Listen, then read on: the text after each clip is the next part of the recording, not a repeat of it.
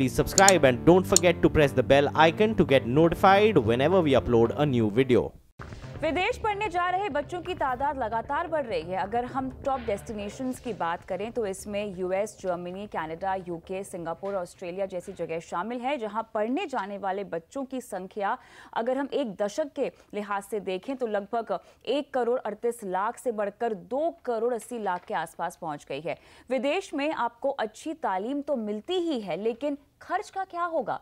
अगर हम उदाहरण के तौर पर ले तो किसी आईवी लीग कॉलेज में 1 साल की ट्यूशन फीस लगभग 30 से 35 लाख की होती है। किसी यूएस के कॉलेज से अगर आप मास्टर की डिग्री लेना चाहते हैं तो सालाना लगभग 20 लाख रुपए से कम नहीं आपको लगेगा।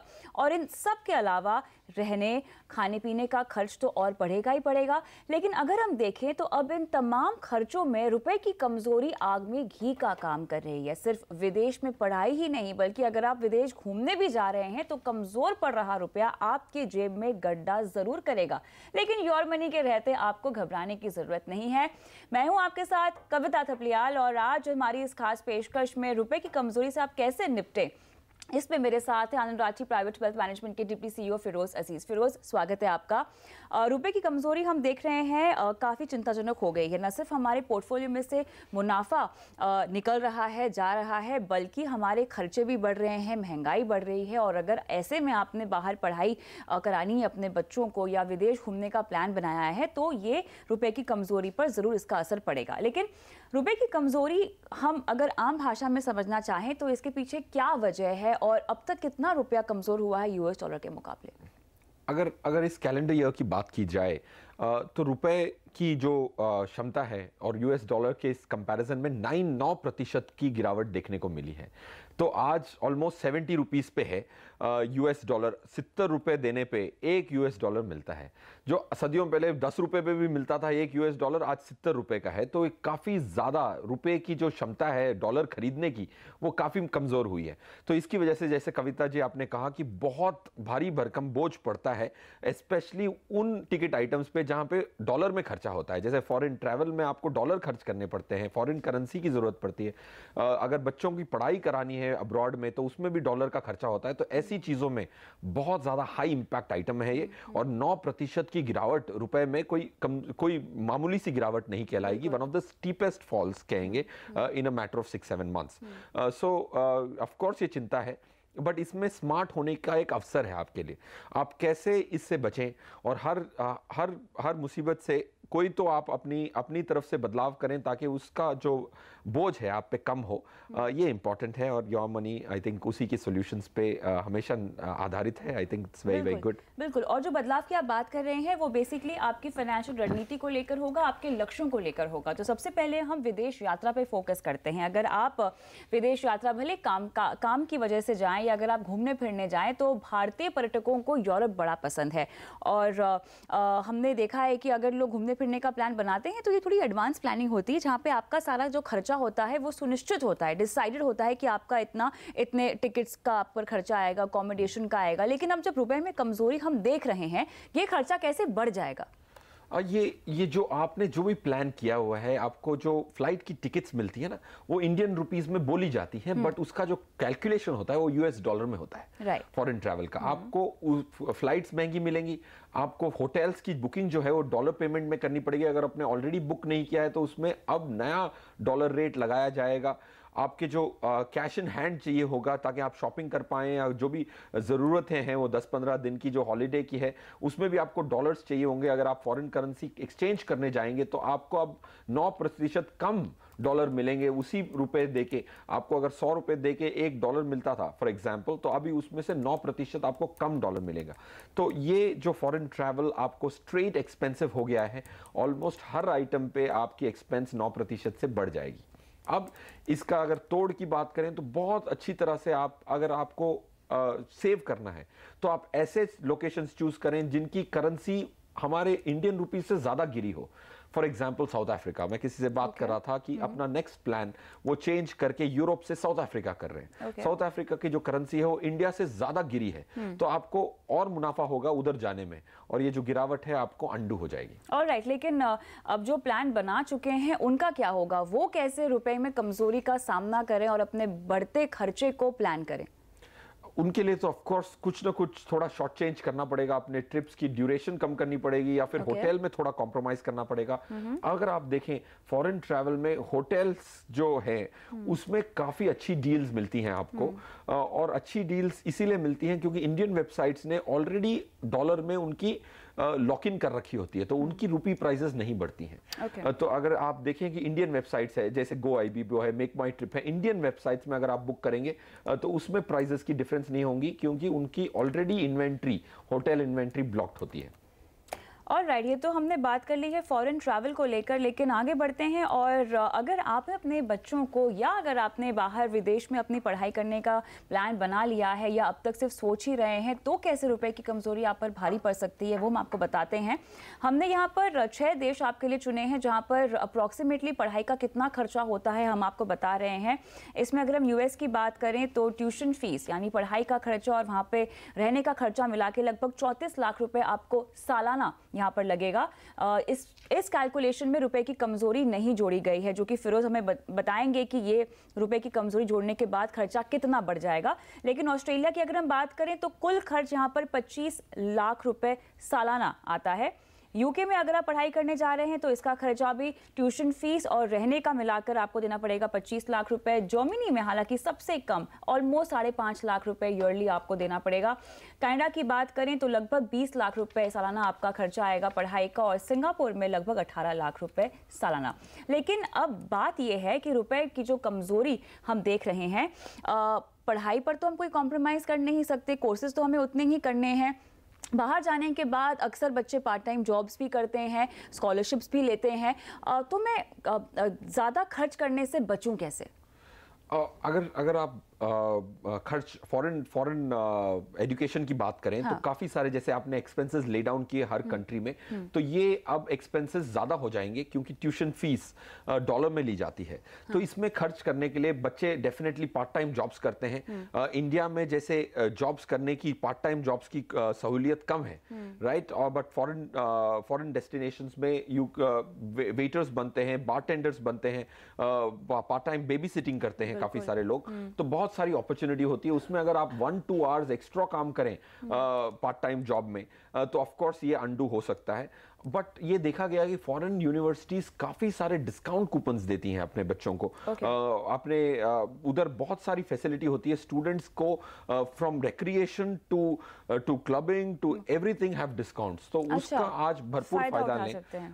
और लास्टली ये देखें कि अगर आपको डॉलर में खर्चा करना है तो पूरे पैसे आज नहीं देने पड़ते। तो आज आप अगर ज्यादा रेमिट करने की सोच रहे हैं तो रुक जाएं, क्योंकि आज रुपए की हालत इतनी अच्छी नहीं है। तो आपको जो ट्यूशन फीस है अगर वो इंस्टॉलमेंट किश्तों में भर सकते हैं तो किश्तों में भरिए। काफी बार ये देखा गया है कि आप पूरी 1 साल की पूरी किश्त आज ना भेजें क्योंकि डॉलर आज मजबूत है। तो अगर आप 3-4-6 महीने वेट करके अगली किश्त भेजेंगे तो उसमें आपका जरूर मुनाफा होने की संभावना ज्यादा है। So point 1 I'm making is use all the discount coupons, use all the part-time opportunity. Point 3 I'm making is पूरा इंस्टॉलमेंट आज ना भेजें, यूनिवर्सिटी से बात करें और उनको बोलें कि किश्तों में देना चाहते हैं तो अगली किश्त आपको सस्ते में मिल सकते हैं डॉलर, क्योंकि आज हम सबसे खराब समय में हैं। डॉलर की स्ट्रेंथ जो है बहुत ज्यादा मजबूत है, रुपये की कमजोर है। 3 महीने बाद शायद ये ऐसा आलम होगा और बेहतर सिचुएशन की उम्मीद है। जैसे इन्फ्लेशन थोड़ा कम होगा, जैसे स्टेबिलिटी आएगी, तो मेरे हिसाब से वापस 66-67 तक आ जाए तब अगली किश्त आप वापस भेज देना। आज पूरे पैसे 1 साल की ट्यूशन फी देने में वो मुनासिब नहीं होगा। ऑलराइट, तो यहाँ पर कैसे निपटा जाए महंगे विदेशी पढ़ाई के खर्च से, उसका भी नुस्खा हमने आपको दे दिया है। लेकिन अब आते हैं आपके फाइनेंशियल पोर्टफोलियो पर। क्या रुपए की कमजोरी का फायदा अपने पोर्टफोलियो में जो भी आपने निवेश विकल्प चुने हुए हैं, शामिल किए हुए हैं, उनमें मुनाफा बढ़ाया जा सकता है? क्या आप कोई सेक्टर स्पेसिफिक अप्रोच जो कि फायदेमंद हो, रुपए की कमजोरी गिरावट के चलते उनका फायदा उठा सकते हैं? फिरोज, क्या ये मुमकिन है? डेफिनेटली मुमकिन है। अगर गिरावट आती है तो इसके हिसाब से आपको अपने पोर्टफोलियो को प्रोटेक्ट करना और अपने खर्च को प्रोटेक्ट करना बहुत इंपॉर्टेंट है। सो ये मुनासिब करने के लिए देखिए, अब जब भी आपके हाई टिकट आइटम्स होते हैं एक्सपेंडिचर के, तो इसमें काफी सारी बैंक्स आपको ये करेंसी रेट हेज करने में मदद करती हैं। राइट, ये आप अपनी बैंकर से बात करें। अगर आपने अपनी चाइल्ड की एजुकेशन बाहर प्लान की है तो आपको 3 टिप दूंगा मैं। एक तो आपकी जो इन्वेस्टमेंट्स हैं फॉरेन म्यूचुअल फंड्स में ज़्यादा होनी चाहिए। सेकंड, आपको बैंक से हेजिंग की बात करनी चाहिए। आज हेजिंग की सहूलियत है तो आप अपनी करेंसी रेट फिक्स कर सकते हैं। ये दो इंपॉर्टेंट टिप्स हैं। थर्ड, ये बहुत ज़्यादा ज़रूरी है कि काफ़ी सारी यूनिवर्सिटीज़ अपनी ट्यूशन फीस नेगोशिएट करती हैं। ये तीन चीज़ें अगर फॉरेन एजुकेशन की बात की जाए तो I will definitely give this tip. Alright, तो कैसे रुपए की कमजोरी को आप अपने लिए मुनाफे में तब्दील कर सकते हैं, इसका नुस्खा हमने आपको दे दिया है। लेकिन बहुत दर्शक है जो हमें फेसबुक पे लाइव देख रहे हैं, जिन्होंने अपने सवाल हमें भेजे हैं। साथ ही रिटायरमेंट प्लान को लेकर अक्सर हमने देखा है कि लोगों में कंफ्यूजन है, म्यूचुअल फंड्स की ओर अपना रुझान रखें या एनपीएस या किसी और पेंशन प्लान की ओर। योर मनी में अब फोकस होगा ब्रेक के बाद आपकी रिटायरमेंट प्लानिंग पर। बने रहिए हमारे साथ। चलिए अब लेते हैं दर्शकों के सवाल और हमारे पहले दर्शक हैं अनुराग, जो सवाल पूछ रहे हैं कि इनकी उम्र 28 साल की है और सेक्शन 80C के तहत तमाम टैक्स बेनिफिट्स तो ये ले ही लेते हैं अपने निवेश पर, लेकिन एनपीएस में निवेश करना चाहते हैं। क्या टैक्स छूट के लिए और रिटायरमेंट की प्लानिंग के लिहाज से एनपीएस को अपने पोर्टफोलियो में शामिल करना चाहिए? और अनुराग की ही तरह हमारे फेसबुक के दर्शक हैं कमल कुमार, जो कि एनपीएस और एपीवाई, एनपीएस और अटल पेंशन योजना में से कौन सी स्कीम बेस्ट है, ये पूछ रहे हैं। और बलजीत मैनी जी का भी सवाल एनपीएस के रिटर्न्स पर है, जो कि अभी टैक्सेबल तो नहीं है, 60 साल की उम्र के बाद टैक्सेबल आप विड्रॉ करते हैं, तो बेसिकली टैक्स को लेकर क्या क्या रूल्स हैं एनपीएस में, ही जाना चाहते हैं बलजीत जी। लेकिन अनुराग के जवाब से हम शुरुआत करेंगे और उसी में मेरे ख्याल से सभी का जवाब भी शामिल है। टैक्स छूट के लिए मैं एनपीएस को शामिल करूं अपने पोर्टफोलियो में? ऑफ कोर्स इंडिविजुअल स्पेसिफिक एक 50,000 की लिमिट दी गई है। हाँ। तो ये टैक्स छूट एक काफी अच्छा मोटिवेशन है, स्पेशली अगर अनुराग हाईएस्ट टैक्स ब्रैकेट में हो तो ये 50,000 बहुत काम आएगा।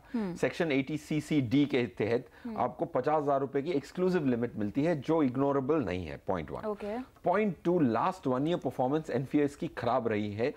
इसलिए खराब रही है क्योंकि जो गवर्नमेंट बॉन्ड है उनकी यील्ड्स बढ़ गई हैं, तो इक्विटी पोर्शन में अच्छी खासी रिटर्न आई है। गवर्नमेंट बॉन्ड्स की जो पोर्शन आती है वो कंपलसरी होती है थोड़ी सी, उसमें नुकसान आया है। तो मेरे हिसाब से ये ट्रेंड चेंज होती दिख रही है। इनफैक्ट जो 10 ईयर जो बॉन्ड था वो 6.5%, 6.7% से 8% पे आ गया है। तो इसीलिए इसको कहते हैं मार्क टू मार्केट लॉस।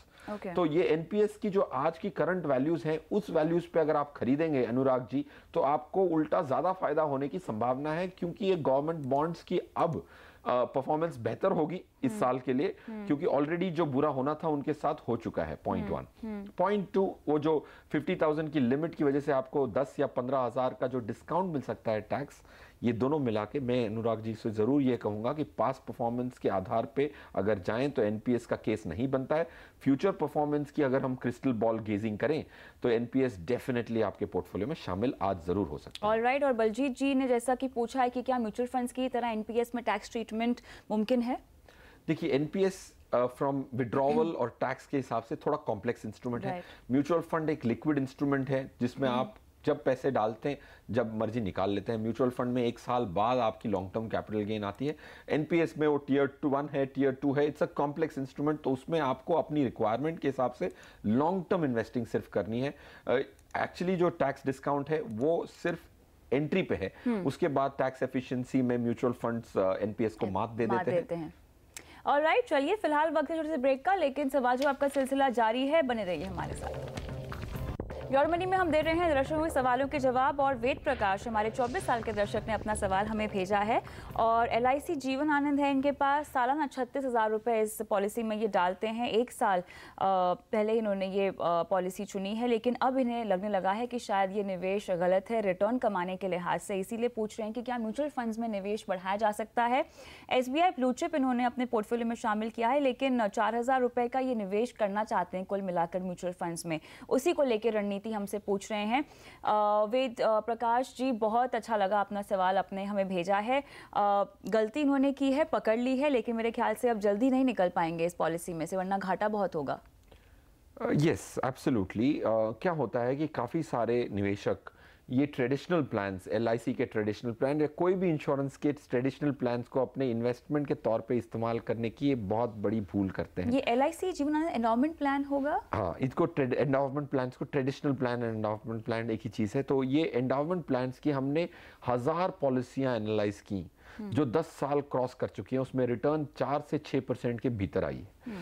तो मेरे हिसाब से ये बहुत बड़ी गलती है, और अच्छी बात ये है कि आपने पहली किश्त में ही ये इसकी गलती आप समझ चुके हैं। तो अगर आप वापस रीइवैल्यूएट करें और देखें कि इसमें से अगर आपको नए प्रीमियम्स नहीं डालने चाहिए, you should not put good money to chess bad money, इसको रीइवैल्यूएट करें। अगर इस 36,000 में से नुकसान भी हो तो आपको अगली किश्तें नहीं डालें, क्योंकि अगर आपने 10 साल ये कंटिन्यू किया तो आपकी जो अमाउंट्स हैं म्यूचुअल फंड के मुकाबले अगले 9 इंस्टॉलमेंट्स की काफ़ी ज़्यादा वैल्यू की डिफरेंशियल आएगी। ये 36,000 बचाने के चक्कर में और 36 × 9 डालने की समझदारी नहीं होगी। सो इसको वेद जी प्लीज रीवैल्यूएट और देखें कि इसकी इंपैक्ट क्या है अगर आप इसको स्टॉप करें। ये पॉइंट 1 होगा। पॉइंट 2, जो SBI ब्लू चिप स्कीम आप कर रहे हैं म्यूचुअल फंड की, सोहनी जो फंड मैनेजर हैं उसमें शॉर्ट टर्म ब्लिप आई है, परफॉर्मेंस में थोड़ा डिप देखने को मिला है क्योंकि उन्होंने बहुत रिस्क सीमित कर रखा था, सिक्लिकल स्टॉक से दूर परे थे वो साल भर के लिए, इसीलिए उसके परफॉर्मेंस में डिप आई है। But long term story SBI blue chip की बरकरार है, तो उसमें अपनी निवेश को रखे रहें और अगर आप SIP कर रहे हैं तो कंटिन्यू कीजिए। पॉइंट 1। पॉइंट 2, और रहा सवाल आपके 4,000 रुपए का, उसमें आप कोटक स्टैंडर्ड मल्टी कैप निवेश करें। हर्ष उपाध्याय 67 स्टॉक्स का पोर्टफोलियो क्रिएट करे हैं उन्होंने और अच्छा वेल डिवर्सिफाइड पोर्टफोलियो है। मिराय asset India equity fund and lastly Canara Robeco emerging equities, ये 3 schemes plus SBI blue chip जो लार्ज कैप कैटेगरी में है, अच्छी कॉम्प्लीमेंट्री स्कीम्स होंगी। आपके पोर्टफोलियो में ऑलमोस्ट 250 शेयर इन चारों स्कीम के अंदर से शामिल होंगे और आपका काफ़ी रिस्क मिटिगेट होगा। और ये एंडोवमेंट प्लान को रिविजिट करें। अगर 36,000 में से ज़्यादातर पैसे नुकसान भी जाते हैं तो मैं यही सजेस्ट करूँगा कि बाकी प्रीमियम्स पे ना करें। ऑलराइट, और वेद आप केवल 24 साल के हैं तो मेरे ख्याल से आप थोड़ा सा इक्विटी फोकस पोर्टफोलियो बना भी सकते हैं। एग्रेसिव अप्रोच आपकी हो सकती है। जो फंड्स बताए हैं फिरोज ने उन्हें अपने पोर्टफोलियो में शामिल करें और आगे का प्रीमियम ना भरे LIC की इस पॉलिसी में, यही हम आपको सलाह दे रहे हैं। बहुत बहुत शुक्रिया फिरोज आज शो पे आने के लिए। यॉर्मनी में सवाल पूछना चाहते हैं तो व्हाट्सएप करें, @TH पे ट्वीट कर सकते हैं। आप चाहें तो अपना सवाल ईमेल के जरिए भी हम तक पहुँचा सकते हैं और कॉन्टैक्ट नंबर जरूर डालिएगा सभी जगह।